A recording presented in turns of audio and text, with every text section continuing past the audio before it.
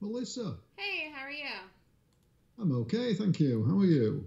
Good. Just wanted to check in with you this week. It was a wild ride. Yes, it has been. Then the market calls this morning, they'll look really good. So definitely hold them into next week. Did you do one or both, or what did you do? I did both, Yeah, they look good. and I still have Lulu. Now, Lulu had a pop. Some people got out. Some people are still in it. Did you watch it at all, or you just kind of looked away from it after you took it? Oh no, I just took it and walked. Yeah. I mean, I thought this would have been better, but if you had watched it again, similar to the Walmart one, like if you had watched it here, do you see that there? Do you see my charts? I do. Here and then even here, it was like this was not a good sign. But if you weren't watching it, you didn't see that.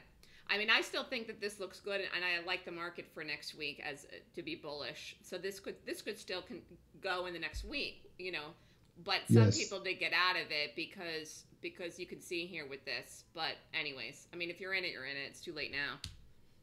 Yes, it was unfortunate that because I took it out of the gate and I could have got a better price if I'd waited slightly. You say that every time.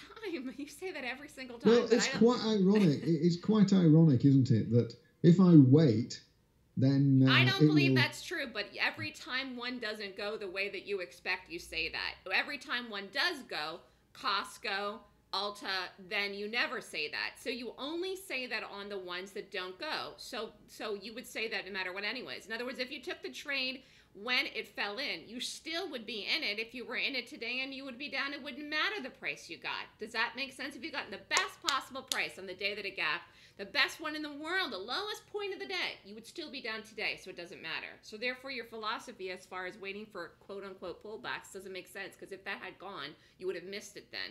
Does that make sense? Yes, yes, that is perfect. I mean, Yes, you I can wait for agree. every one if It's you want, but you're going to miss trades then that go.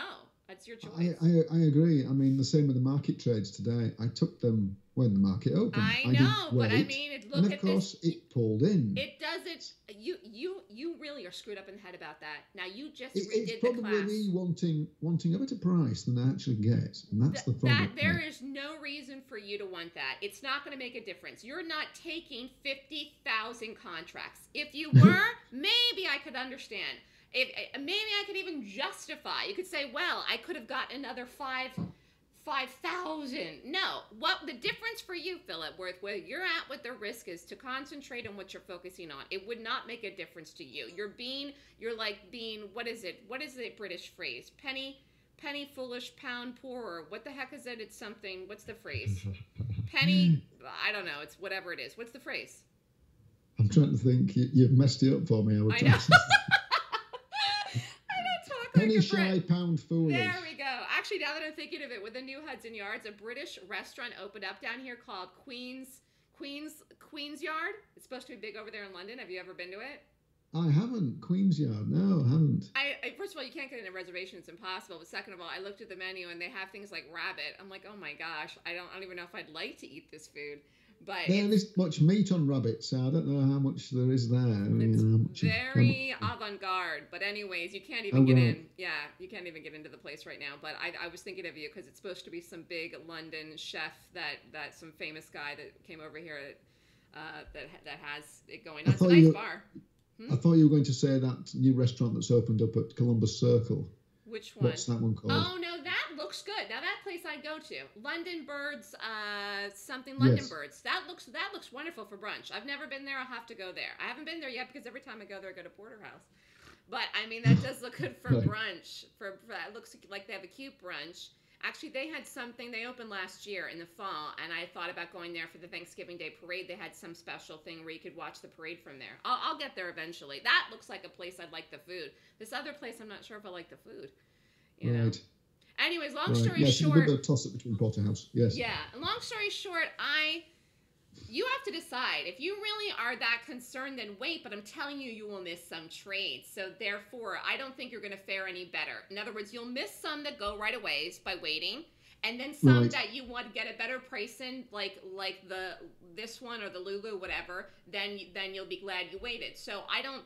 you're wanting something that works in all instances. It doesn't. If the trades are going to work, they're going to work even if somebody got the worst price in the day. When they fail, they actually just fail. Or in the case of Lulu, even if you got out of that positive and had a decent price in it, it still wasn't a big option. It didn't have the move I thought yet. Now, it could in the next week. But what I'm saying is I don't think you're going to... I think you might miss some then. So if you really want to wait, then you're going to miss some of the trades. If you can live with that, then wait. I don't think it's going to make a difference because of the quantity of the contracts that you're taking right now. Yes, I understand that. But the problem is with Lulu, I did pay over the odds. I paid slightly more than what I wanted to pay on my allocation of price of overall cost. You mean for your risk? That's what you're talking about. Well, exactly. Then you shouldn't have done it. Then you shouldn't have done it. Though we've talked about this before. But I don't want to miss any trades. How much more did you risk on that? Well, it cost me $5.95. And I forget even now what you're risking now. What are you risking a trade? Well, it's between 300 and 400 really. Somewhere in that region. I know that's too much because you risk double. Yeah, if it was like $50 more, $100 more, but you risk double, Now, again, if that goes on to work, which I'll see something in the next week to give the confirmation that it still will work. Right now, there's nothing to take away from today. The fact that it's falling here today this is not mean the trade is dead. I have to see how it acts next week. But I will say, though, that I wouldn't double your risk. So you have to have it. You have to kind of look and say, okay, well, this is a little bit more than I wanted to, but it's not crazy. You don't want to double your risk. It's too late. You're in it. I mean, what are you down in it now? Well, put it this way, it's only worth $109 at the moment. I know, but it's $109. Do you want to hold it through or do you want to kill it? I mean, I'm just telling you, you really did risk double. 8 days left on it time. I know, you got a lot of time. You have a lot of time, and I think this trade could still work for the people that are in it. I'm going to do a video later today or tomorrow, but I'm just telling you that it didn't go the way that I wanted. If you can risk a little bit more, I don't have a problem with that, but don't double or triple your risk in anything. So the question is here, you want to kill it. If you kill it and it goes, you're going to be pissed. If you get out of it, you save $100 because if the whole trade fails, then you lost double your risk. It was like you did 2 trades. Yes, but at the moment, when you look at the daily chart, it's not really gone anywhere, has it? It has dropped, yes. But I don't think this looks bad. Yeah. It didn't do what I thought, but I don't think this is like, oh my God, it's never going to work in a million years. No. FDX, I saw at one point that was just dead as a doornail. But I don't feel that way about this because the market really didn't go anywhere today. So, Right. And an hour into the close, I don't think it's going to. Anyway, so you're in the market trades. You're in both the market trades. That's positive. Lulu, don't double your risk in the next trade. I wouldn't do it. I wouldn't even do it in earnings season. Other than that, that's all that you have going on right now, right? It is, yes. Okay. All right, very good. Did you do any day trades this week or not? Did you do RH this morning? I didn't. I concentrated on just watching the options tick away. I did watch the other day. I don't know which one you did, but the one that you did, it was very sloppy. It was all over the place. I know it was insane. It was crazy town. I think it was Home. I did. I did Home as a paper trade. Oh, wait a minute. You did. That was a short, I think. It was. Oh, and Len was crazy. Short. It popped. It was a fantastic pop on the first bar, and to be quite honest, that. But my paper trading, it worked fantastic, and I then obviously took it again twice because it set up nicely. Oh, then you did this, then you did good, then you did well. I did paper trading. So are you back? Oh, okay, you paper trader. So I was going to say I thought you were going to take a month off day trading. Are you coming back, or what are you doing? I am. I'm off at the moment, but I am. But when I can, and if I see anything that catches my eye, then I will go with it and see what I spot. No, it's just a case of just, relax and take it and see what happens and what develops. Mm-hmm. But I noticed you took a trade. I think you went long that particular day. But it seemed to be... I was going to say, yeah, that's what I thought in my mind, Len. Yeah, but I didn't like the way that this looked. It looked too thin. It even looks too thin right now. I mean, you can look at it and say, well, it has a volume. But I don't like the way it looks. It looks weird to me. Just like, look at this. This is like, it's just weird looking, these little bars. Can you go back to that day? The same day. I forget which day it was. I know. I saw it and I thought it looked weird. And I saw it. I actually saw it in live time and it went. I just thought it looked strange. It seemed to trade very well. It was good. That 931 bar That was a cracking bar, was that? You But could have again, been in and out. yeah, but again, I mean, it's easy to see it now. It's flat, but I'm telling you, when you Yes. watched it live, it was like, again, this is really hard to like explain, but it was like it wasn't moving, and then it moved, and then it Oh, like I it, did. I watched you it know, and live, it and I was like I watched the can't level explain it. two, Yeah, and it was okay.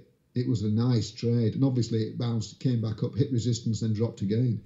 yeah. I mean, some people Uh, did it in the room. I just was I couldn't get. I rated it. I rated it. I rated it. oh, It did was you? rateable. What did Yeah. you rate it at? I don't even remember, but it rated good enough to do, and then I Yeah, just moved off yeah. of it. But Len worked really good, but that was hard. But that ended But, up working good too. But I never could get. I just didn't feel like doing this. I don't know. It just to yeah, me it was I thought strange. you got stopped out on the first trading line. We did. We got stopped in Len, Oh, and did you? then the second one and the third one worked really well. And thank God, I was thinking it was going to go to 54, and then thank God, there was a decent enough move to get out. Because honestly, if you had held this, it never got to 54. This was when you said a wild one. I thought you meant this because this was a wild one. I It mean, look at stopped, those bars. moved Dear. again, looked like it was going to get to 54, and then this was insane. Yes. I mean, I do like shorting as opposed to going I long. know, I They, know. they are very nice. That's why I picked home. It worked okay for me. Oh, like I say, obviously I was paper trading it, so Well, that's good. It's good for you to practice. It's good for you to practice. And but do you see? I'll just make one quick more point here before I let you go. I mean, because I don't know what we're gonna have here because it's just we got a week until earnings season. But you risked $600 almost on the Lulu. I'm sure that you did not risk 600 in the SPY, and you did not risk 600 in the Qs. But these trades are probably going to work, and you didn't risk 600 in them. Do you know what I'm saying? So it's like you'll have to, if you make money in the Qs 1R, and you make money in the SPY 1R, it's just going to cover the Lulu if it loses, and then you won't be ahead. Do you see why? You know what I'm saying? I agree, but at the same time, I'm a bit loath to take anything other than your particular call. I know, but I'm saying you still can't take more than what you are supposed to take at that much more. A little bit is okay. I understand. Yes, maybe I should have taken the lower strike, but at the same time, Yeah, you could have done that. Yes, you could have done that, or a higher strike. You mean? Yes. Yeah, yes, that's what you could have yes, done. And in fact, that's then what you should do the next time because you're still going to make money on it. That's what you should do. But I'm just pointing out here, your results next week, like if this has a move and it moves great on Monday and you get out, you could basically have 3 trades, 2 good trades and 1 negative trade and not be up because of the risk that you took in Lulu. Like I'm fine if it costs $350 for a contract and you pay $350 and you normally risk $300, but to pay close to 6 when you normally is 3, do you know what I'm saying? Like what did you pay for the? I do, Yeah. but the price was all over the place. It was really, really annoying. I mean, But if that's I put how a it lower price, is. I know, but that's how it is. That's how. well, I mean, I risked 454 in the SPY, and I also risked 429 in the Qs. So it's tipping a little bit on the upside, but anyway. Well, it sounds like you're just risking. It doesn't sound like you're risking 300 at all. Well, What are you doing? It doesn't. I mean, you well, just told me you risked I- 300. Now you just told me 3 trades that you took between 450 and 600. So where is your risk 300 and no trades that you're doing? I mean, that doesn't even make any sense. I know it's edged a little bit on the higher side, but I did risk about 325 in my Apple trade, which failed. Well, See. Apple had that again. Apple had the quick move up. It was positive. If you didn't watch it to get out of it, then you got out of that negative because that didn't have the move. And I called it late, but it still was up when it gapped up the following day. But again, you got to watch these miniature charts. But that to me, I watched your video, but that to me was I was hardly up at all, Melissa, in that, and I took the trade. I know, but we've been through this before. When the chart looks like it's not going to continue, what are you going to do? If you just want to let it collapse, you can let it collapse.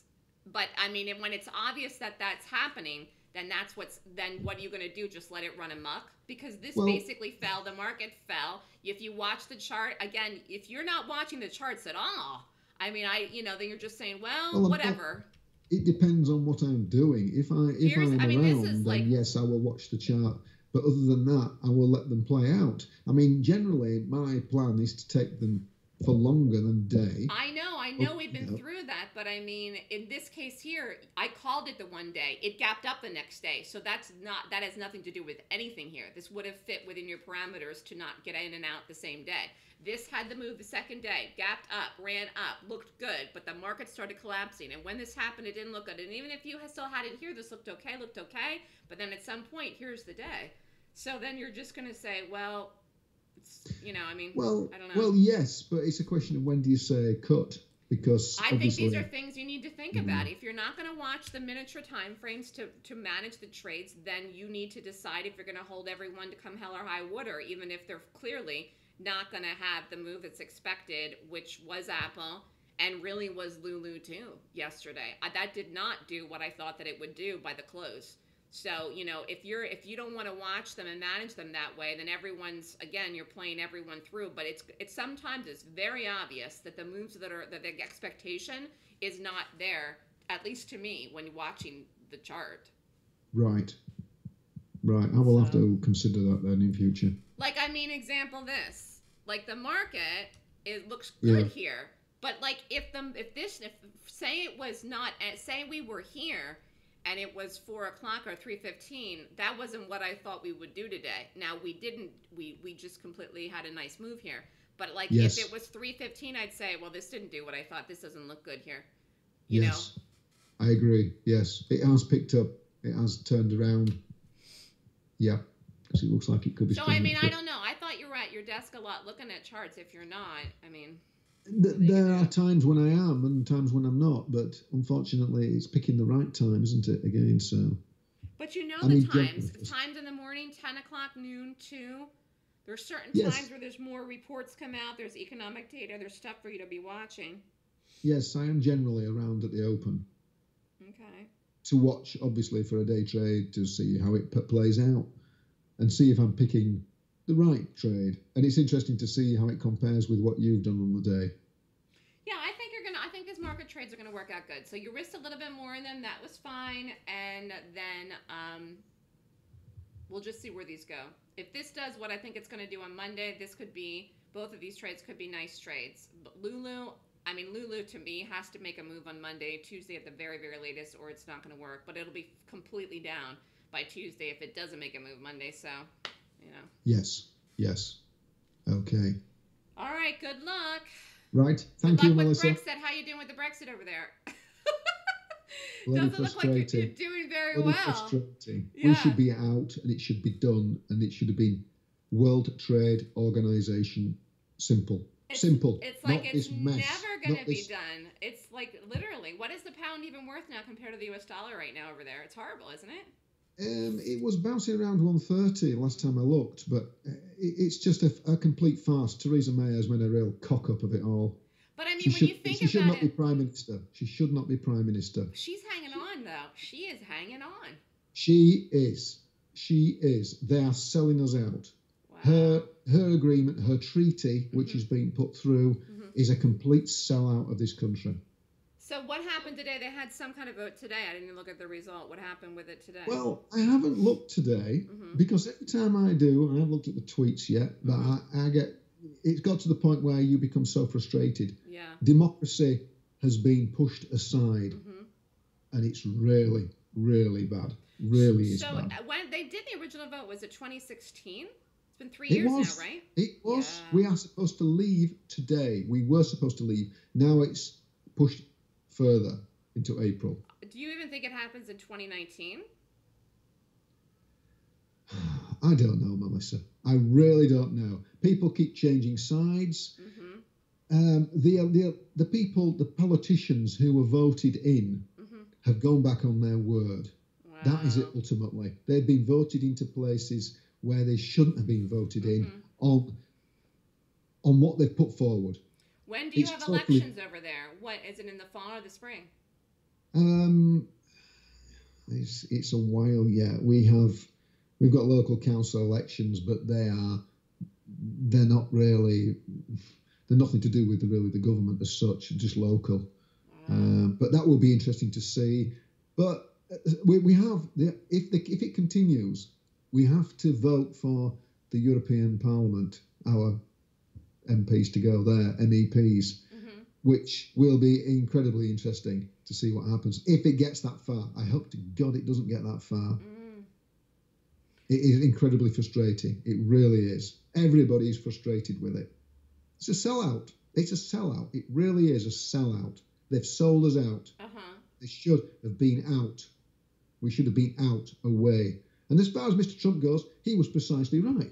Theresa May does not and did not have a clue how to negotiate. I didn't even listen to his comments about her. I missed that. Yeah, I that's funny. Well, now he was spot on. She is spot in on. Through till when though? When is her term up? Oh, God knows. She said that if her party or whoever votes this through, what she's putting forward now, she will step down as Prime Minister. Well, have you ever thought so stupid in your life? She's going to step down if her proposal gets put through. I mean, come on. Yeah. You know, it doesn't want to be put through and you need to go. Simple as that. Wow. And have someone in who wanted to leave and who has the foresight to see where this country is going, not throw it to the dogs, because that's basically what they are doing.